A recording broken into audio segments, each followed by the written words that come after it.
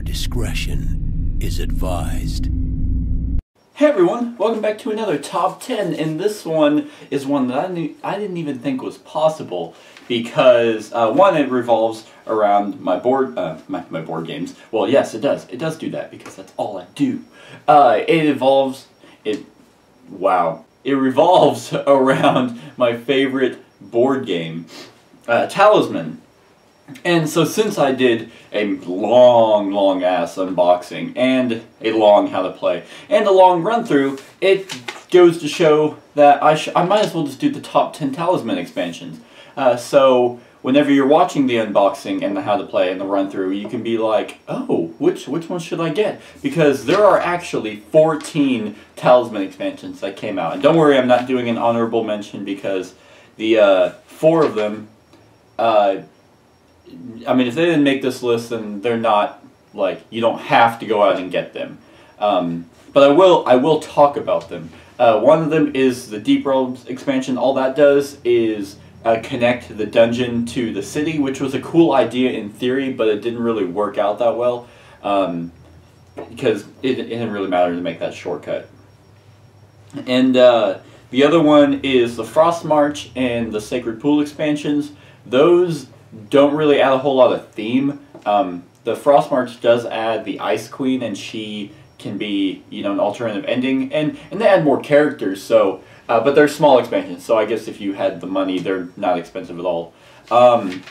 And what's the other one? Let me look. Deep Realms, the Frost March, Sacred Pool, and the Nether Realms expansion, which the Nether Realms and the Deep Realms, both of them were print on demand, which made the cards different. Which, if anyone knows me, I hate that because it's like, oh look, I can see the difference in the stack. You piece of shit. And that was my computer. Anyways, but that one is literally only an alternative ending. So if you randomly choose, especially because it's hidden, it makes it super difficult, one, to play, and two, all it does is gives you basically a stack. Whoever makes it to the Crown of Command, a stack of really hard cards for the players to try and overcome. But if they do, then they'll win, and you lose because the Pandora's box kills you. But those are the 4 that you don't really have to get. But these 10, I highly recommend that you get, because especially once it gets higher up on the list, because these change the overall game and make it very, very fun. Now, I mentioned this, I believe, in the unboxing and the how to play. If you want absolute theme from these expansions, you play them with the base game or the new base game, which is a Cataclysm, which is basically a whole new box. And you play this with the base game and just the expansion, because you'll get specifically those cards. If you want a huge epic fantasy game, you combine them all and it's magnificent. But if you really want to go down in the theme, you just focus on these. Anyway, so without further ado, let's jump in to my favorite game expansions, Talisman. Number 10 is the Firelands expansion. Now, the Firelands expansion is a smaller expansion that includes the Infritus,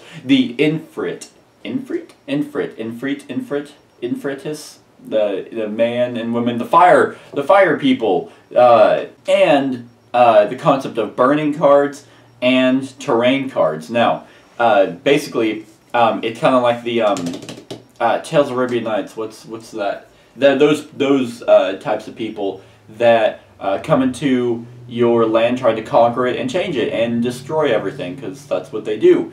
And they included Fireland tokens as well. So with the Fireland tokens, basically what it means is now the land's on fire, and if you land there, you lose a life. But the concept of burning cards, whenever it says, oh, you know, every time you encounter this, burn the top 3 cards of the adventure deck. And what that means is the top 3 cards now get removed from the game, like, permanently. Not the discard pile, because the discard pile can be searched through you know, events and abilities. But this one, they get destroyed. which can really suck. It starts thinning out the deck, leaving, you know, oh man, that's like the best weapon here, and it's gone now. And so those people just suck. And so that's that. And then it also includes terrain cards, which throughout events and stuff, the spaces start getting reformed. There's terrain cards, which you basically draw from, and it's like, place a, I don't know, wasteland, you know, terrain card here, which means now what was once the castle in the middle region is now a wasteland.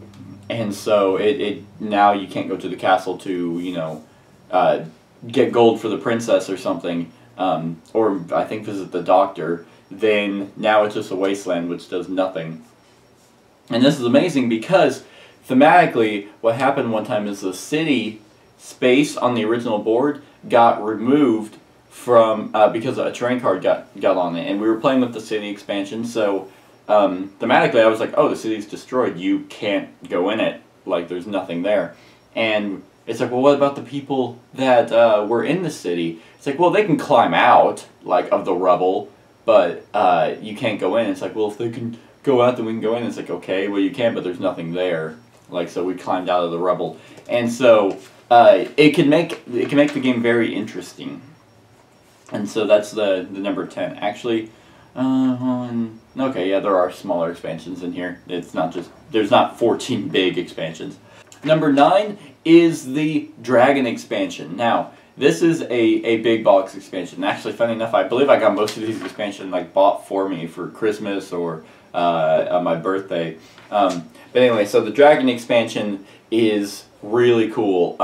But it's one of those expansions that really bogs the game down if you're playing with other expansions. The Dragon expansion is that there are 3 different types of dragons vying for control. They're all fighting for the Crown of Command to be named Dragon King.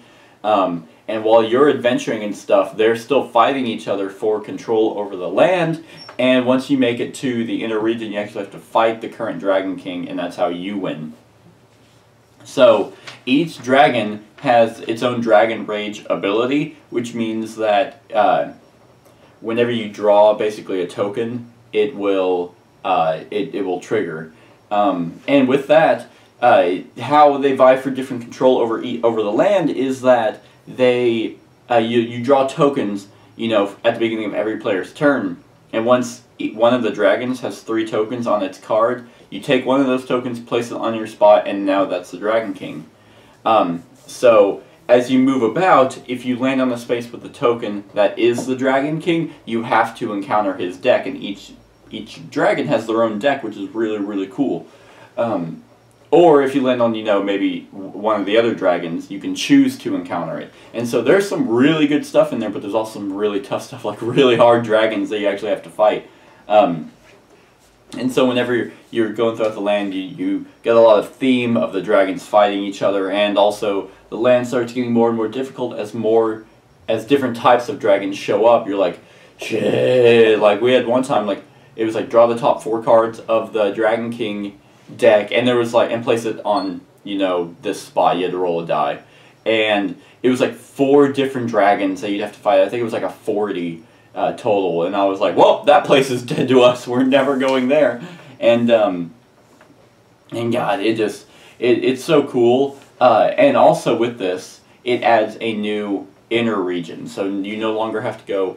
Well, there's 2 things. You no longer have to, you know, encounter the Reaper and then the Werewolf, and then you no longer have to encounter those. You now encounter, you know, dragons, like things that make a lot more sense whenever you are trying to head towards the Crown of Command. That's one thing. It basically replicates the inner region, but makes it dragon, like about dragons.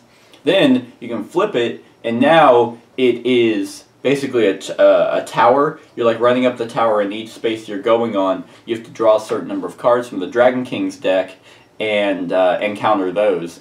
And once you get to the middle, then you fight the Dragon King, which, I don't know, I just think they're really cool, but the tokens are hard to remember to draw, and it can very much bog the game down and be a little bit much if you're playing with all expansions. So, but that's really the only problem. Like I said, if you really want theme, you only play with certain expansions. Number 8 is the Harbinger expansion. Probably out of all of these, the one I've I guess Nether Realms, but it's not even on the list, is one I've actually never done. And then the Harbinger expansion is one that I've actually rarely done because I usually only ever play with all expansions. So what the Harbinger brings is it brings omens. Okay, yeah, that makes sense. Seth from, the Harbinger. But it brings like maybe 4 different types of omens and a stack of Harbinger cards which are literally all bad. Like, I thought that, okay, well, no, of course there's some bad and some good. No, they're all bad, and they're all super hard. This expansion is a small expansion, and it also includes the Harbinger.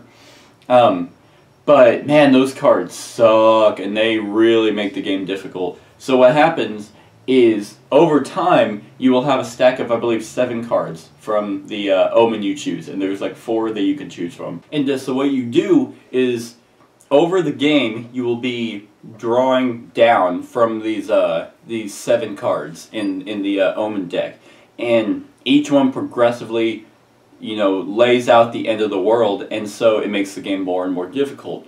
And if that deck ever runs out, the end of the world happened and you lose the game.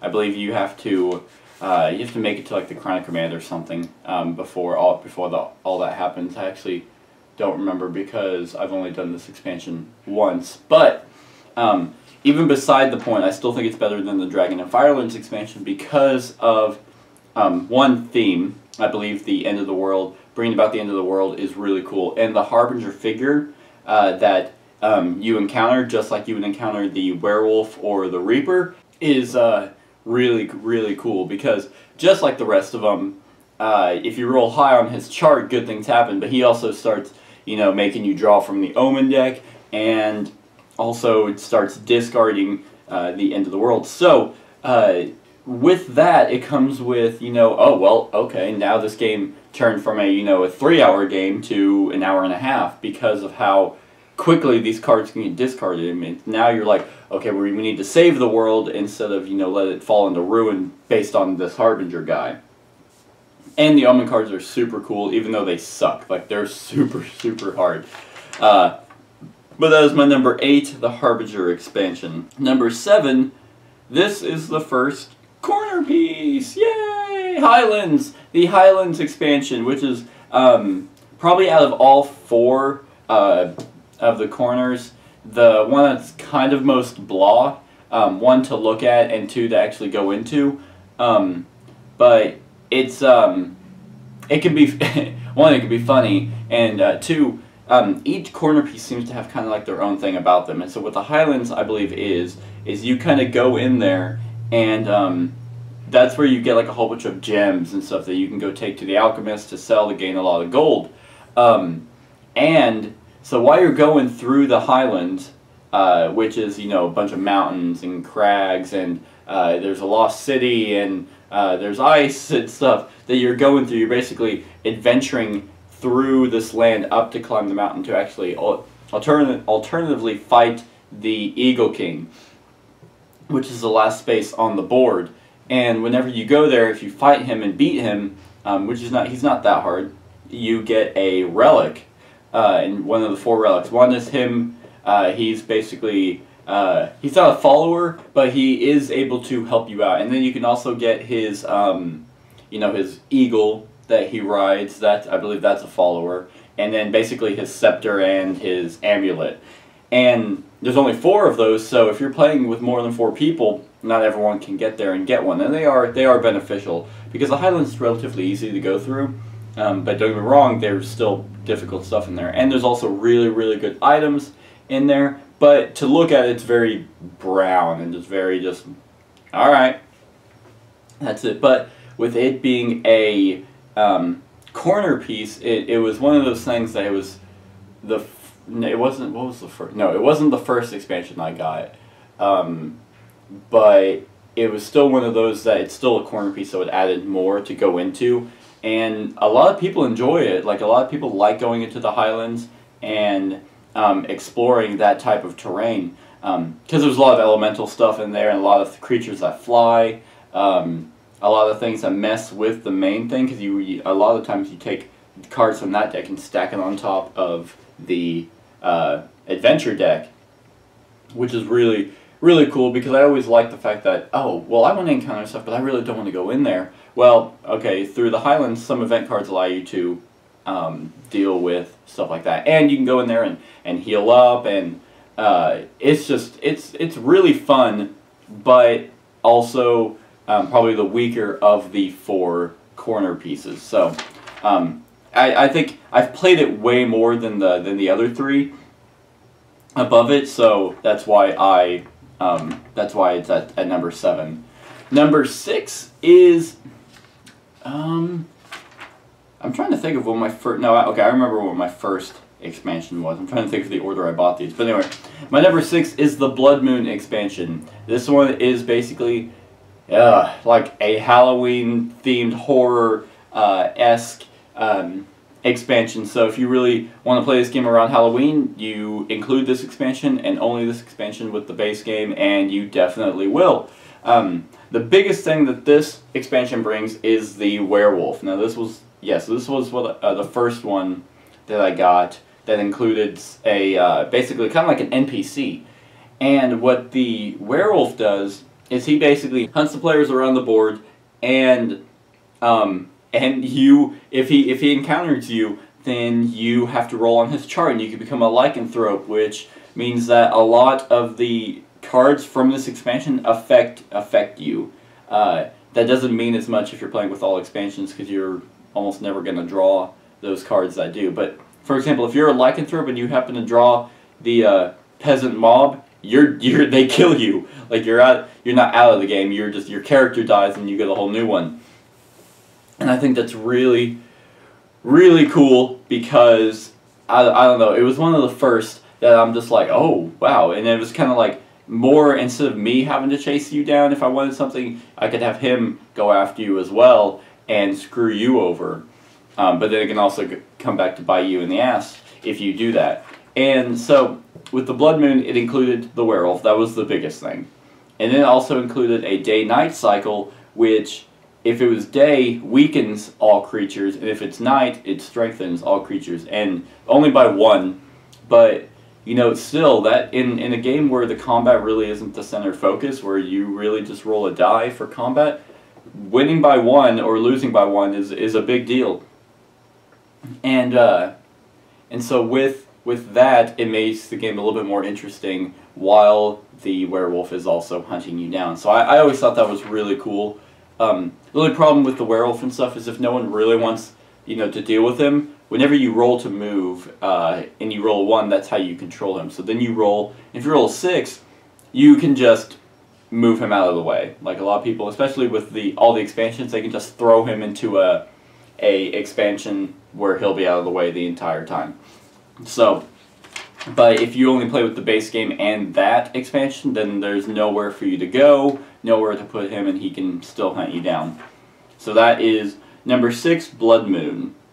My number 5 is the only expansion that I have gone through the entire deck of cards, and that would be the City expansion. Now, the City expansion was definitely one that was completely different than the rest of them, because it obviously is the city, and it added so much more than just going to that city space in the corner and being like, alright, I'm going to go to one of those 3. No, you actually go into and do a bunch of shopping, and because it's not a 3-tier kind of thing, it's 2. You basically go around all these streets, but there's shops along all these streets that basically, if you have gold, you can definitely boost yourself up a whole hell of a lot. If you are more of a, you know, craft user, so you have a lot of spells and stuff, there's a shop for that. If you use weapons, there's a shop for that. If you like followers, there's a shop for that.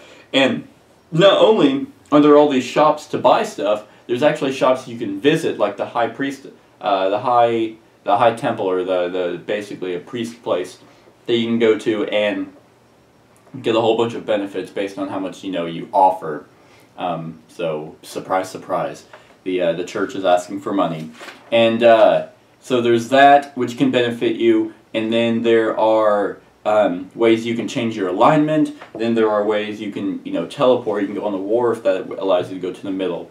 And so with the city expansion, it was just so completely different. My friend and I, we just kept going through all the streets and all the shops, and we actually went through the entire deck. And there's all these guilds that you encounter, and especially this came with a lot of, thematic alternative endings. Basically like the Thieves Guild, which you just need to have a bunch of objects. You just had to, either rob people and take them or just collect a whole bunch. There was the Assassin's Guild, which the city also came with wanted posters, which was a way you can get gold. And you basically get a wanted poster and then kill something on that wanted poster and take it back, and then you turn it in and get gold for that. So there's with the Assassin's Guild alternative ending, you collected those wanted posters, and so like it's really beneficial if you have gold, but if you don't have gold, you could still get gold inside the city. And I really liked some of the characters that actually came with each with this expansion, especially with all the expansions, because there's so many different playable characters. Not as many as, like Cosmic Encounter or something, but for Talisman, like I think 69, it was some weird number that was like, why isn't it 70 or something like that. But the city is super fun, super funny to go through, and definitely a place that you want to go to early on if you can get gold, because then that'll definitely push you above the rest. So that is number 5, the city expansion. Number 4 is one that I believe is a little bit better than Blood Moon, and that is the Reaper expansion. So what the Reaper does thematically, it's basically the Grim Reaper that was originally in the inner region, where all you did was, have to play dice with him and roll higher. He is now left, and he's hunting everyone down. And with the cards and stuff that get added to this game from him are way more interesting than a lot of the other ones. And the reason why I say that is because when you encounter the werewolf, for example, the worst thing that can technically happen, but it's also a benefit, is being a lycanthrope. You get bonuses at night by being a lycanthrope. I mean, that's if you roll a 1. And then you can fight the werewolf, and he's relatively tough early on. And he just becomes, late game, he becomes a pain. With the Reaper, he is always a constant threat. Now, the difference between the two is during the daytime, the werewolf has to land on your space. Like if you're 4 spaces away, he has to roll a 4 and go there. If it's nighttime, he just has to encounter you. So if you're 4 spaces away and he rolls a 6 and he hits you, you encounter him. The Reaper is not the same. The Reaper, he has to land on your space each time. But the consequences of encountering the Reaper are much, much higher, meaning that if you encounter the Reaper and you roll a 1, he kills you. I think it's called It's Time, which means he kills you. So you could be super high level, a bunch of best items. You'd like, if you were to fight anything, you'd be like, guys, I don't need to roll, I win. My strength is 30. So, which doesn't always mean you're going to win. But they can have the Reaper go after you, and if you roll a 1, you just die. And with that extra tension to the game, also, I would include this one with the werewolf, because now you have 2 creatures hunting you down. And like with the werewolf, the Blood Moon expansion, you have to kind of place one in a confined area, because if you don't, then people just like screw that and put them like way down in the highlands, and it's like, well, alright, he's never coming out. And I've had them get stuck, and it sucks like that. But if you play with just the base game, you are in for a difficult time because of how much they can hunt you down. So I always thought the Reaper added more threat and just more tension to the game, so that's why it's at number 4. Number 3 is the new base game. It is the Cataclysm expansion. Now, all of these expansions in the rulebooks actually have like a little story to them of what they bring and what they are in this world, which helps a lot. With the Cataclysm expansion, what it added was a new board. Like the base game board, if you watch the unboxing, is so bland now. This one basically is that, okay, the Harbinger thing happened, it's now the end of the world. So a lot of the spaces are now completely different. The Crown of Command spot is no longer on fire and lava, it's frozen over. And so while you're running throughout these, the new land, you are encountering, they're called denizens. Like what once was the tavern where you knew who you were meeting, you draw from a denizen deck. So you're encountering different people each time. And if you draw, the one that's supposed to be at the tavern, for example, they'll stay there. But you could draw, the doctor in a space and be like, okay, well, thank God I met a doctor, and then he'll go back into the deck and hopefully gets drawn somewhere where he'll stay. So not only that, it's incredibly thematic with the fact that it is the end of the world, and some of the creatures or characters that you can play as. Like one of them is a mutant that got incredibly mutated from the from the end of the world. It's basically like radiation. It just totally screwed them over. It just brought a whole new element to the game, because I would never go back and play with the base game board ever again. I would stick with the Cataclysm expansion. So it's not a stand-alone expansion because not enough cards come to actually use it. But what you do is you play this and you incorporate it with the base game, base game cards. And then if you really want a dark, like Halloween game, you do that one, Blood Moon and Reaper. And the best thing about these is you can mix and match to give you whatever type of theme that you actually want. So the Cataclysm is the end of the world, or you do Cataclysm and the Harbinger to just make it even more difficult. Cataclysm is a really, really good expansion. That was the last expansion that they've actually done, and I believe ever will do, because of the fact that Games Workshop and the Fantasy Flight Games have now broke up. So, which is a real shame, because I could always use more expansions because I'm sick. But anyway, that is the Cataclysm expansion. Number 2 is, this was the first expansion I believe that I ever got, and it's been a while. Talisman was, of course, the first board game I ever played that got me into this hobby. So now, or not really hobby anymore, it's more lifestyle. Things have changed. So that's, number 2 is the Dungeon expansion. Almost number 1, but not quite. So with the Dungeon expansion, that's the hardest corner piece to actually go into. Even at higher levels, there's just so many twists and turns that totally screw you over. Hard and difficult enemies to fight. Some enemies that just take away items that you have, that if you have a really good item, you're like, oh my god, it's that one. Creatures that you just can't kill with regular weapons. You have to use like magic weapons or something like that. And not only that, but at the very end, you fight the Lord of Darkness, and he's tough. I believe strength and craft of 12. And so whenever you fight him, if you beat him, he basically, it's the treasure room, and that's where he's at. And there's a stack of treasure cards you get to look through and pick one. And there's a whole bunch of really cool items in there that are super beneficial. So if you can make it to him and beat him, then, I would do so, because then you'll get those cool items. But the best part about the Dungeon expansion is that you don't have to make it all the way back. In the Highland expansion, if you beat the Eagle King, you go back to the Crags, which is basically the beginning of where the Highlands is. If you don't teleport anywhere through the city, you just go around the streets and go out. With the Dungeon expansion, if you beat him, the difference between your guys' strength teleports you to a certain area. And if you beat him by, 12? 12 or more? 8 or more? Yeah, I believe if you beat him by 8 or more, you actually teleport straight to the Crown of Command.